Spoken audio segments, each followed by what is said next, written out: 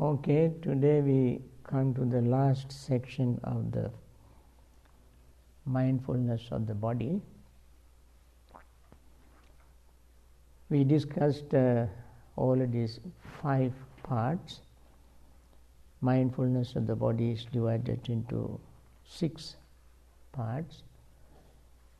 First was mindfulness of breathing, then mindfulness of the posture, third mindfulness of clear comprehension, fourth mindfulness of parts of the body, 32 parts of the body, fifth mindfulness of 4 elements, and sixth is 9 charnel ground contemplation.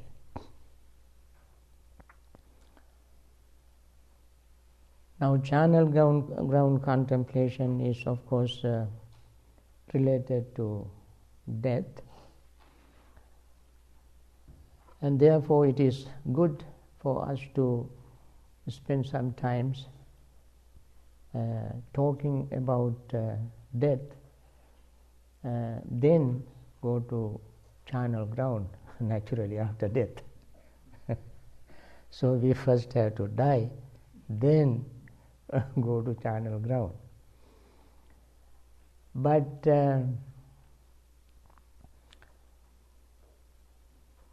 also I like to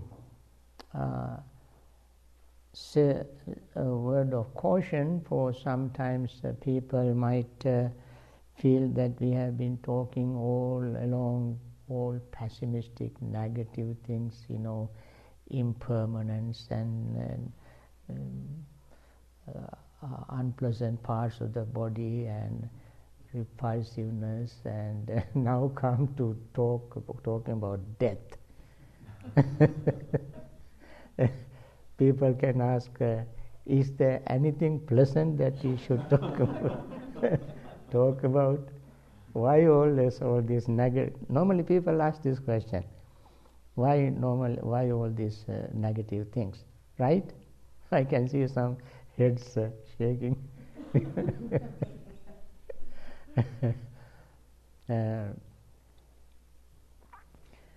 Friends,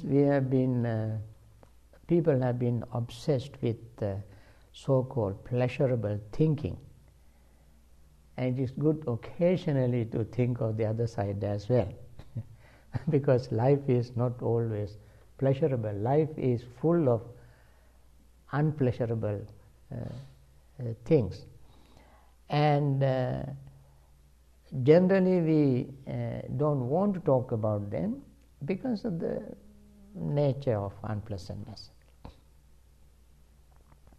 We want to think about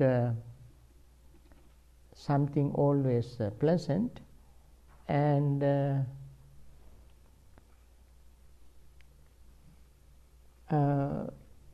yet we experience a lot of displeasure.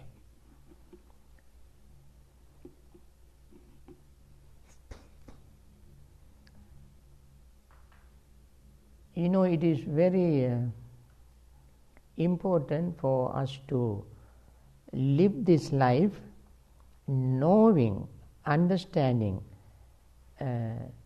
the true nature of this life. By trying to hide the reality is not going to make it disappear, or make it we cannot make it not happen. It happens, and therefore it is good for us to think about it. Once we understand it, then we will not have any fear of death. We all must understand death is inevitable. It happens to us. Although we may think that it may not come to us. And Buddha said, Marana dhammanam bhikkhave sattanam evam iccha uppajjati aho vatamaya na marana dhamma asama nacha vatano maranam agacchayasi nakopanetang icchaya pattabbam. People, beings who are subject to death, wish, may death never come to me. He said, nakopanetang icchaya pattabbam, by so wishing, one cannot stop death, because we are subject to death. And this is what is called not getting what one doesn't want. We don't want death, but it comes to us. And that is suffering. When we contemplate on death, then we sort of immune to the fear. We will not have fear of death. When we are afraid of it, any tiny little thing can make us frightened, nervous, try to run away from it. But when we understand it, know it, that it happens to us, then it doesn't matter to us. We have a special meditation on death. It is one of the 4 reflections, what you call protections. 4 kinds of protections. One protection is the reflection of the qualities of the Buddha, Buddhanusati. Second is the reflection of impurities of the body, Asubhanusati. Third is reflection of death, Marananusati. And the fourth is reflection of loving friendliness, Mettanusati. Buddhanusati, Mettanusati, Marananusati, and Asubha, impermanence, or what you call unpleasantness, unattractiveness of the body. Now, when we reflect on death, how can that protect us? When we think of death, reflect on death, would that reflection stop us from dying? No. That would definitely stop us from having fear of death. Also, it will protect us from becoming overly proud of our longevity. When somebody lives very long in good health, the person will become very proud of his longevity, long life, and will not become humble and simple. So, and also become arrogant and doesn't care for other people, but get angry. When somebody knows that one would die, then the person would be able to forgive, forget other people's mistakes, and will not be too proud of long life. So even it is said that Buddhas don't come into this world when lifespan is thousands of years long. They don't come to this world because when a Buddha comes to this world and start teaching impermanence, people will not be able to grasp the meaning or conceive the meaning of impermanence when the life is too long. And therefore, the reflection on death is extremely important. Now, we have a meditation if you look at the Vandana book, we have a special meditation called meditation on death, Marananussati. That also is one of the 5 reflections that we have to reflect upon every day. Because everybody, both monastics as well as lay people, die, therefore they have to reflect on death every day. That is one of the 5 reflections. Also you can see in our Vandana book.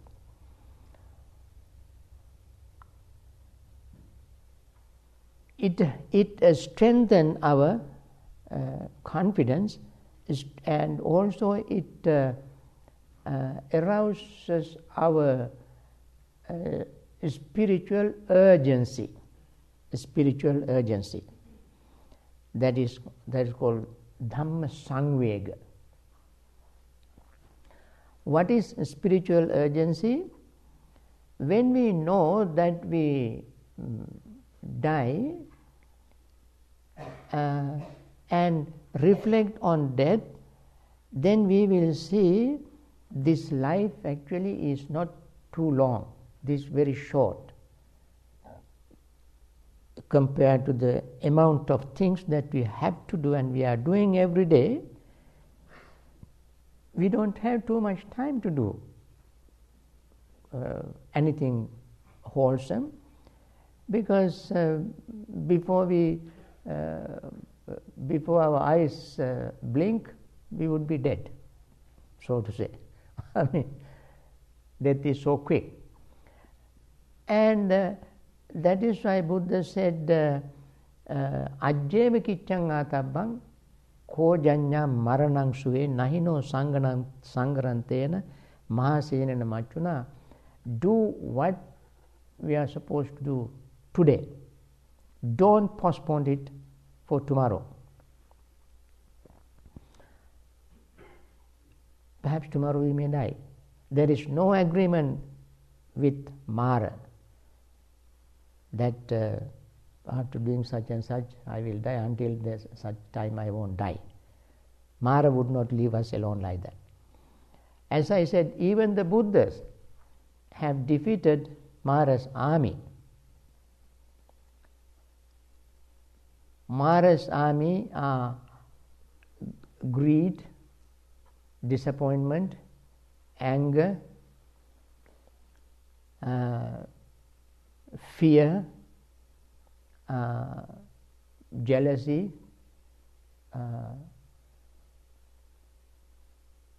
then restlessness, worry, sleepiness,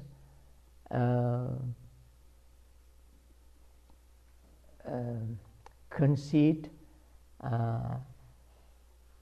deceptiveness, wishing for false reputation, and vicious state of mind. These are the Mara's army. And Buddha managed to defeat them. As I mentioned the other day, Buddha had to keep fighting with Mara all the time. Even after the attainment of enlightenment, he was fighting with Mara. Before he went to, when he was going to attain enlightenment, Mara came and said, "Now what do you want to attain enlightenment? You are a prince, you have all the luxury, comfort, everything you want, go and enjoy your life, do some meritorious deed as a prince, living a good life." Then Buddha snubbed him and said, "You shut up, you get out of my way, let me proceed with my plan." So he went ahead, and when he was practicing self-mortification, practicing all kind of meditative techniques, Mara came again and tried to request him to die. And when he fainted after not having food, Mara was so glad that Siddhartha was dead. And again, when he gained his consciousness and started practicing and sat under the Bodhi tree to attain enlightenment, Mara tried his very level best to defeat the Buddha, Siddhartha. And that day he had a big battle with Mara and defeated him. Defeated his army, Mara's army. And Mara was not defeated. Mara was still following the Buddha. Then he came to Buddha and said, now you have gained your enlightenment. Now, what do you want to live? Please, pass away. Go, get lost. Buddha said, no, don't try to cheat me. I will not pass away until bhikkhu, bhikkhunis, upasaka, upasakas, 4 categories of sangha are established. I will not pass away. So he took his own sweet time and he taught the Dhamma, and 45 years he established the community of Sangha. And then again Mahara came, now what are you going to do? You have done everything. You have established the Sangha, as you said, now please pass away, go, die. And Buddha said finally, okay, give me 3 months. He took 3 months leave before he, and I noticed 3 months notice to Mara, and announced that he was going to pass away on the Vesak day 2547 years ago. And that's what he did. Now, even the Buddha could not defeat the Mara. He defeated Mara's army, and finally he succumbed to Mara. That is why it says, Suya Satthama Punyiddi Buddhi Buddhi Jinadvayang Ghatesi Maranang Kippang Khatumadisake Katha. All those who have attained full enlightenment will succumb to Mara, death. Silent Buddha succumbed to Mara, death. Arahants also succumb to Mara. Those who have gained great fame, name, achievement, everything in life died. Then needless to talk about me. I die too. So that means death is inevitable. When we think of it, is there any way to escape? We may escape our sickness. We all know that in modern technology is so advanced, medical science is so advanced, chemistry is so advanced, knowledge of biology is so advanced and so forth. They have discovered many different things to prolong life. Maybe a few years. Managed to get rid of infant mortality, and the lifespan extended little bit longer. We live relatively healthier life now. But is there anything that they have discovered to stop death? No. It is not possible. And I always say that we all were born with one-way ticket. And we don't have a return ticket. And we always go forward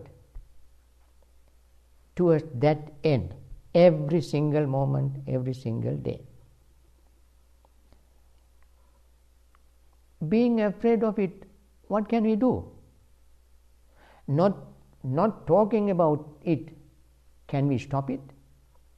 I think it is very good to throw it open, discuss, look at it.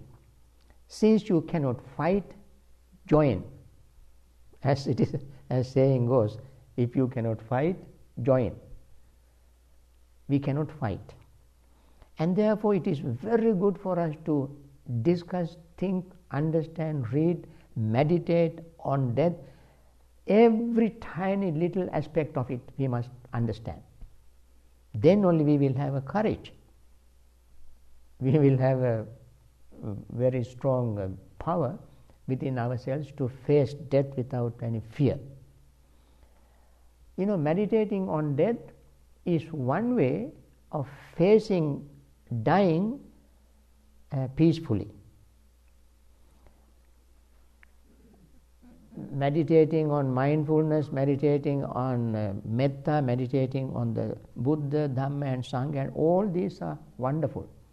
But meditating, contemplating on death is the surest way of dying peacefully. Because we have prepared ourselves. Preparing for death does not mean that we lie on the street, on the road for a truck to run over us.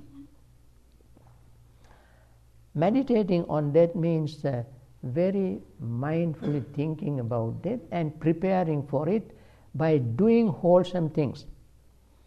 The purpose of reflection on death is to know that we die. Therefore, since we are living very short period of time, during that short period we must do wholesome thing and live that short period mindfully, meaningfully. For that purpose we think of death very often. We must think about it.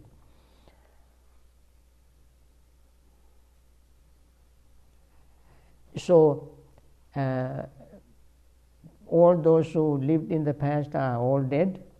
All those who are living now are dying, and all will come into existence in future will die without any exception. Now, friends, we are dying. We are dying every single moment. No question about it. At the moment we were conceived in our mother's womb, that moment we came with death along with us. We came with death. When we die, pathologists perform autopsy to find the cause of death. What is the cause of death? Birth. Buddha said cause of death is birth. Very simple. Don't try to look for any other cause. And therefore, since we are living with that cause in us all the time, then we are subject to death. And we are dying every moment. That is called momentary death. Momentary death is every single moment we die. This is another part of what you call impermanence. Impermanence. If we understand impermanence quite well, then we understand death quite well. So in the mindfulness meditation, we are always contemplating on these three characteristics. Impermanence is one. Unsatisfactoriness and selflessness are the other two. There are three moments. That is rising moment, peaking moment, and shattering moment or dying moment. That means every cell, Every moment of our feelings, perception, thoughts and consciousness is arising, reaching maturity and passing away. Every part of our body and mind, all the 5 aggregates, all the aggregates coming into existence, reaching its maturity and passing away every moment. Not only the body, our feelings. Body goes through what is called a process called old age, decay before it dies. Every cell goes through that process. Every feeling goes through that process. Feeling also arises, grows, that means decays and dies. Perception arises, grows or decays and dies. Thought arises, grows, matures, decays and dies. Consciousness arises, matures, decays and dies. Think about it. Think about your feelings. Don't they reach the maturity and pass away? Our feeling reaches maturity and then pass away. It happens so quickly that we hardly can notice it happening. Our perception rises, reaches maturity and passes away, and it happens so quickly that we cannot notice it. So, not only the body, we talk about, whenever we talk about, generally people talk about growth, maturity, decay, death, sickness and so forth, we talk only about the body. Even the feeling falls sickness. Perception falls sickness. Consciousness falls sickness. In the Anatta Lakkana Sutta, Buddha said, Rupam bhikkhave anatta, rupam chedam bhikkhave atta abhavissa, naidam rupam abadaya samvattati. Vedana bhikkhave anatta, vedana hitam bhikkhave anatta abhavissa, naidam vedana abadaya samvattati. Vedana means feeling is without self. If the feeling has self, then feeling will not fall sick. Even the feeling falls sick. We have sick feeling. What is sick feeling? When the feeling arises, our body is like sick, mind is like sick, conscious of everything we feel sick. So we feel our sickness of feeling. Similarly, he said perception, thoughts, we have a sick thought. Our thought becomes sick and our consciousness becomes sick. Viññānaṁ chedam bhikkhave atta abhavissa naidam viññānaṁ abādhāya samvattati. Naca labbhati viññāne evaṁ me viññānaṁ hotu evaṁ me viññānaṁ ma ahosi. You cannot say, let my consciousness be not thus, let my consciousness be thus. Since there is no self, you cannot control your consciousness. I think it is very good for people to look at Anatta Lakkana Sutta in our Vandana book. We have translated it, and it's very good to see that. Very good to see that even the feeling, perception, thought and consciousness fall sick, decay and die. So what is the wrong in thinking of that? What is the wrong in thinking of this true nature, reality that is happening to us all the time? We must become fully aware of what really is happening to our body and mind. And then what? Then what should we do? We accept it. We accept it, we go along with it, and then try to make the body, mind, or body, feeling, perception, thought and consciousness an object of gaining wisdom and insight. Seeing this impermanence of the body, we don't try to stop its growth, we go along with the growth. Seeing impermanence of feelings, we don't try to grab hold onto the feeling or stop the impermanence, we go along with the impermanence of feelings. So we completely, totally condition ourselves or recondition ourselves to accept us as we are. That is the purpose of reflection of the death. Because it happens every moment for everything that we have, and therefore we must learn to accept it. When we accept it, we become very strong and confident. So, never be afraid of talking about death. I've been telling my friends, I talk from my own experience. I have been thinking of death. Since 1947, I go to bed every night thinking that I may not wake up tomorrow morning. Tonight in sleep I will die. That thought never bothers me at all. I go to sleep and get up and I work as if I am not going to die. But when I go to bed, I think I will die in sleep.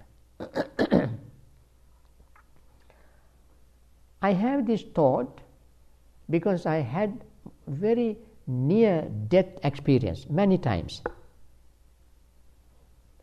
And therefore I know what death means, how it happens. You know, last year I think, when I was meditating, I just lost my consciousness. I just fell as some of these people were here, right here on the floor. I did not know anything. They said my head hit the table, which I did not know. And then the ambulance came and big fuss and took me to the hospital. So of course I gained consciousness soon. But that experience was a wonderful experience. It happened while I was meditating. And I was meditating, I was practicing mindfulness meditation. In mindfulness meditation, I always think and see impermanence. When it occurred, I was in a very peaceful state. I think that's how we should die. Stay peacefully, seeing impermanence. Every tiny little thing is changing, disappearing, impermanent, and then die.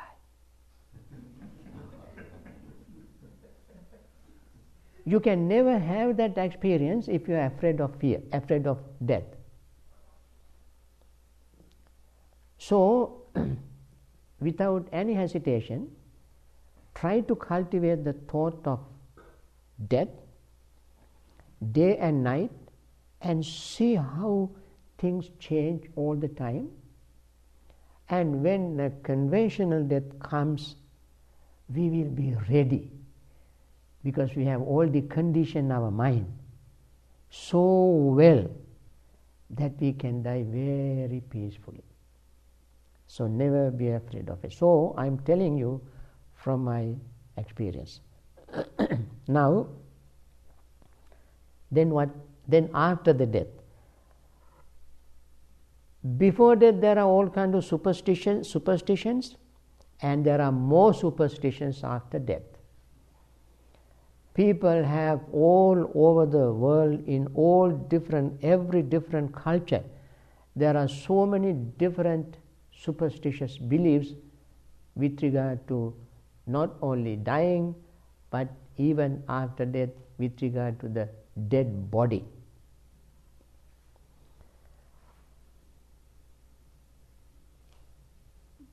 I think if you were to, I hope somebody, an anthropologist will look into this and write a book on different rituals, different superstitions that people have associated with death and after death.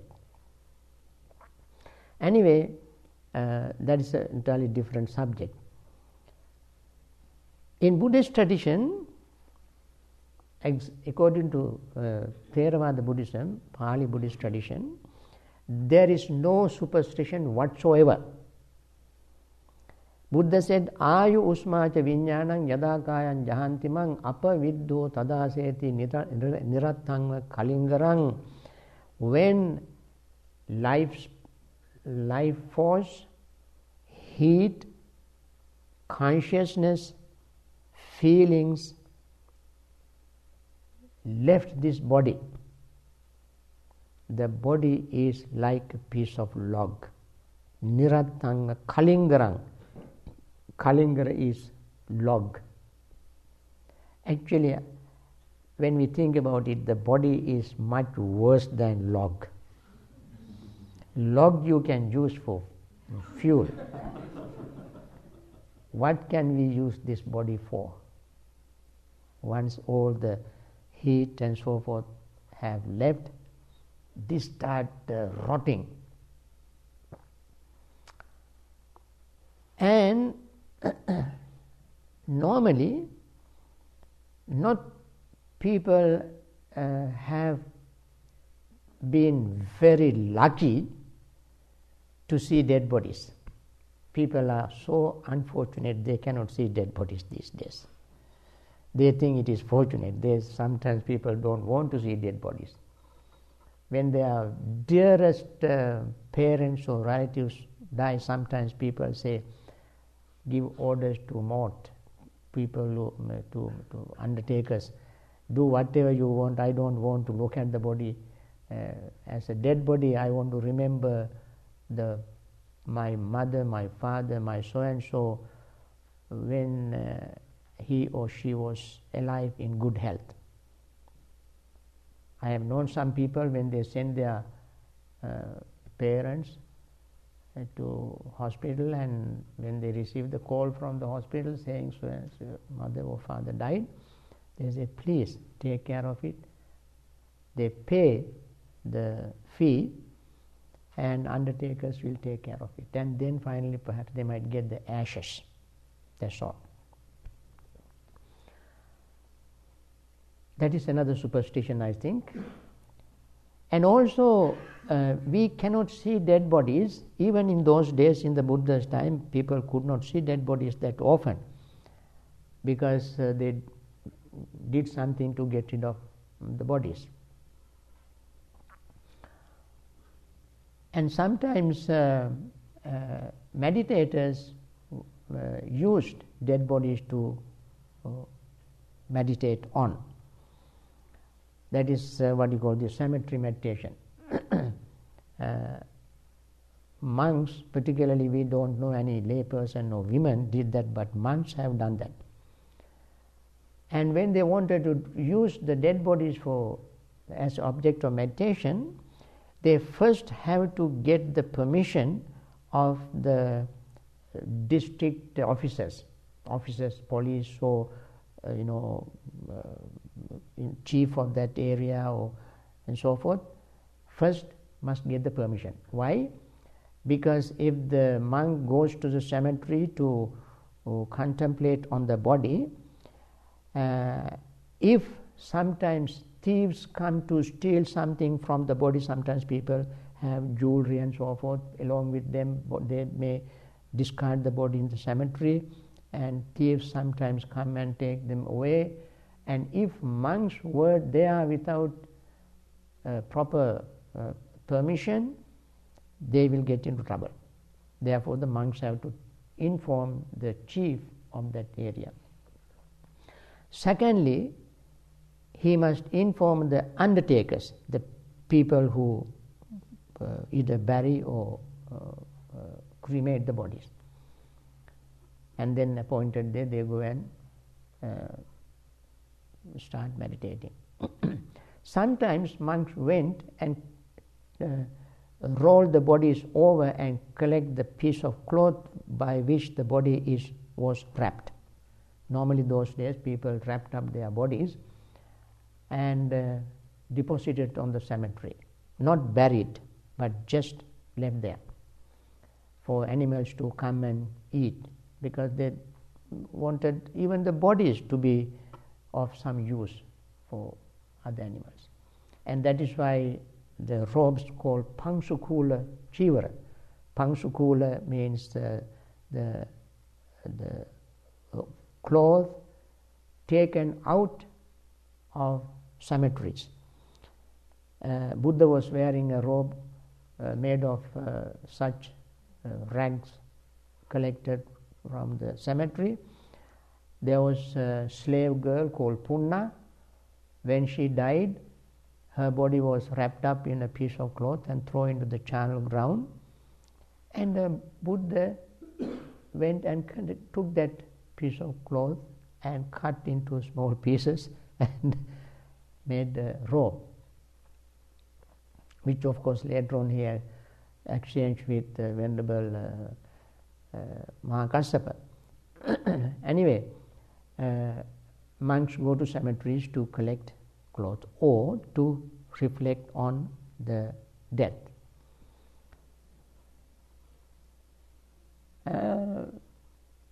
But even those days it was not very common, it is rare sight.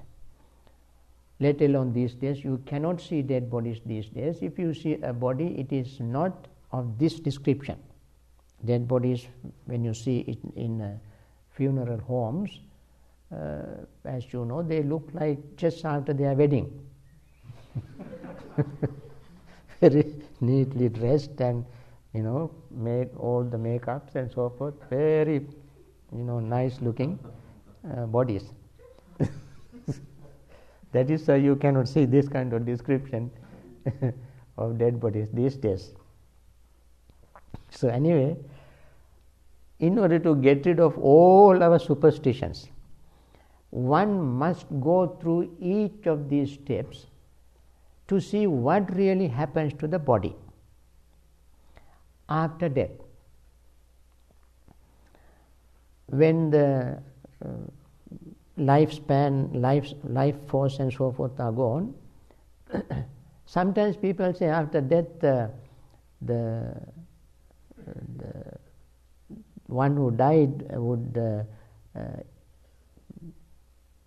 maybe some sort of force comes out of the body and roam around looking for a suitable place to take birth for 6 days, 7 days and so forth, until the person finds a good, suitable place to take rebirth. In Buddhist tradition, we don't believe in that, especially in Theravada Pali tradition. Buddha said, Upanita vayocha dhanisi yamapurisa picha tamapatita vaso pichate natyantara pathayam pichate navijjati. When the death has approached, if you have not prepared your provision for the next life, you are in trouble, because there is no waiting period. Vaso pichate natti antara, antara vaso natti. That means there is no intermediary stage between death and rebirth. It happens immediately. Although some people think that you have a chance to look around, to choose a suitable place to take rebirth. If we all have a chance to do that, nobody will be reborn in a wrong place. Everybody will choose the best place, and the worst place will be always empty.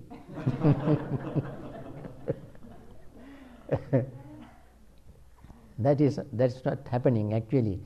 What happens is, according to our karma, at the moment of death, the sign of karma, sign of the place where we take rebirth, and sign of the agents that you use to commit karma will appear in our mind. Sign of karma means the sort of things that we have been doing. Perhaps you all will have a very good sign of karma because you are meditating. So at the moment of your death, you will see meditation cushion, meditation meditation place, sitting very quietly, peacefully, monk sitting in front of you, facing you, meditating in front of the shrine room. All these are things that make you very comfortable, and you peacefully will die. So you are very lucky. Or you will see a place you are going to take rebirth. That place also will be very peaceful place. So when it happens so quickly, friends, so quickly, there is no time to think, because everything is already conditioned, prepared, and you just it happens such a split second like lightning, then you will be there. So anyway, after that, body goes through these stages, and there is nothing remain. Some people believe, this body you will never, should not cremate, because it must resurrect one day on the judgment day for Supreme Being to come and give the judgment, decide, okay, you go down there and you go down up. To make that decision, you got to come back in some form, and if you are cremated, you have no that chance, and therefore they don't cremate. For Buddhists, it doesn't matter whether you cremate or bury or eaten up or give to animals, doesn't matter, because that is a dead body. It has nothing to do with your life now. So therefore Buddhist meditators particularly must go through the whole process to see impermanence very clearly. This is the last visible stage of impermanence, and very visible. We can contemplate on death whenever we see an animal.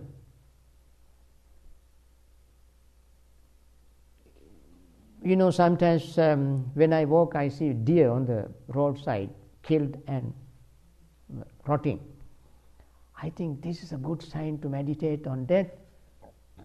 Next day or 2 days, all these big hawks, vultures, they come and eat in 2-3 days, all gone. So we cannot do that. But if we find an animal, if you keep looking at it every day, we get this understanding. Anyway,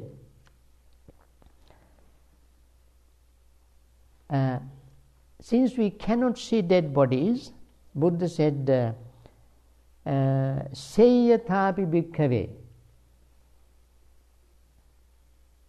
Seyatapi passeya sarirang sivatika chadditang,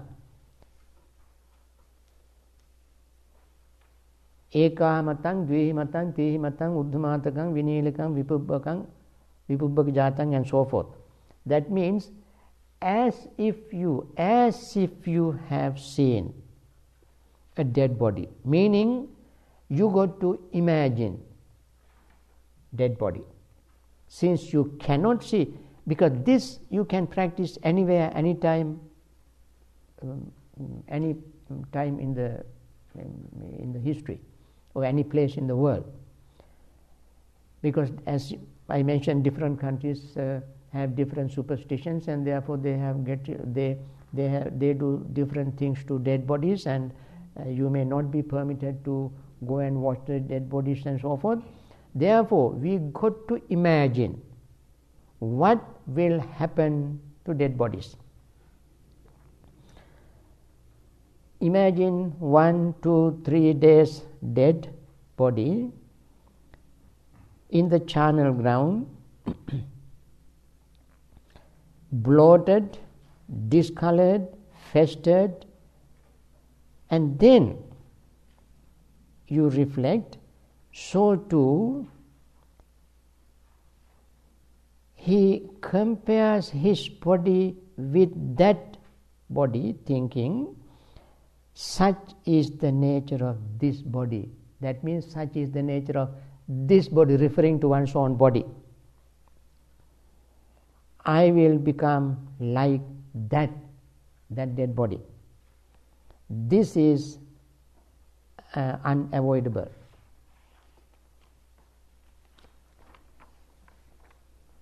So, what I see right here, or what I can imagine, what happens to so and so's body? It is dead 2, 3, 4 days, bloated, festered, and smelly and so forth. The same thing will happen to this body. You have no control because it is dead. It is just dead, you don't have any feeling, anything. So that happens to a body. And you can see all these 9 stages. And the insight is, this is the insight. First, in this case, you reflect on the external body. In the previous cases, in the previous 5 groups of mindfulness of the body, we reflect on us first, on our breathing, our feeling, our breathing, posture, and so forth. We reflect on them and gain good, complete, perfect understanding, insight. And then you reflect on others, external things. But this one, you reflect on others, another body, and then reflect on your body. And say to yourself, such is the nature of this body, nature of my body, so-called my body. It will become like that. This is unavoidable. So what you visibly encounter, you understand that as it is, and then compare your body with that body, or compare what happens to that with what will happen to your body. And that is your insight. And then itihajjatang va kaya kayanupassivare, this is a sort of a stock passage, although repeated, but here first iti bahiddha va kaya kayanupassivarati, itihajjatang va kaya kayanupassivarati. First we have to say this is what happens to external body, and therefore this is what happens to this internal body, my body. As I mentioned, this internal and external always have to be consistent. Now, it is not referring to only one single thing. That means you are inhaling. When you take inhaling as internal, exhaling as external, that's wrong. We always compare us with others or them with us. In this case, we compare them with us. So, and again, here is another very good place to contemplate on independent. He dwells comparing this body as body external and so forth, and then he says he dwells independent, not clinging to anything in this world. Even here, attikayoti vapanasa satipacchupattita hoti. He reflects that there is body, there is mindfulness that there is body for me to gain insight. That means here is the body, dead body, and I contemplate on this body for me to gain insight. What is the insight I gain? That just like that body, my body is impermanent. That is the insight. So we don't think that we become aware of the existence of the body and gain the knowledge that just body is there. That is not the real meaning. Some people say you keep practicing mindfulness and gain concentration and so forth, and let the body be there. Attikayatu apanasa yamadeva jnanamattaya. Some people say we become aware, we have a mere awareness that the body is there. Don't worry about it, this is just there. That is not the meaning. Meaning is that this body is there for me to gain knowledge and insight.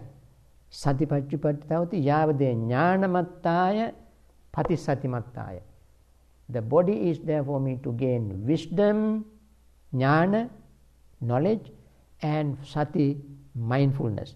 What is the knowledge? Knowledge of impermanence.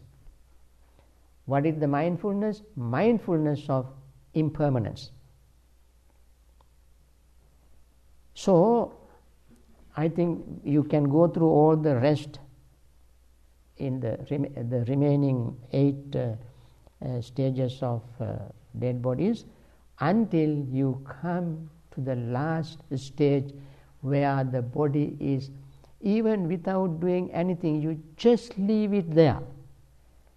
It keeps rotting and rotting and rotting, and all the liquid will be completely dry, disappear, absorbed into the earth, and worms will be eating the body, and animals will be eating, and flesh disappearing, and blood drying out, sinews break down, and the bones separate, and then bones go through the process of decaying and then become porous and then slowly reduce into powder, dust. And one day when the big gush of wind blows, this dust will disappear. The end of the body. Nothing left there. What is the essence is already gone. As soon as we die, all the necessary essence is already gone. Finished. Something has happened already. Reborn somewhere. But this is just a pulp. Just rot like that. So friends, this is a very, very good subject of meditation. Look at this very carefully, more carefully now, and reflect most mindfully, and read it very slowly, with full understanding. Never be afraid of it. You will gain real deep insight into your own body and mind.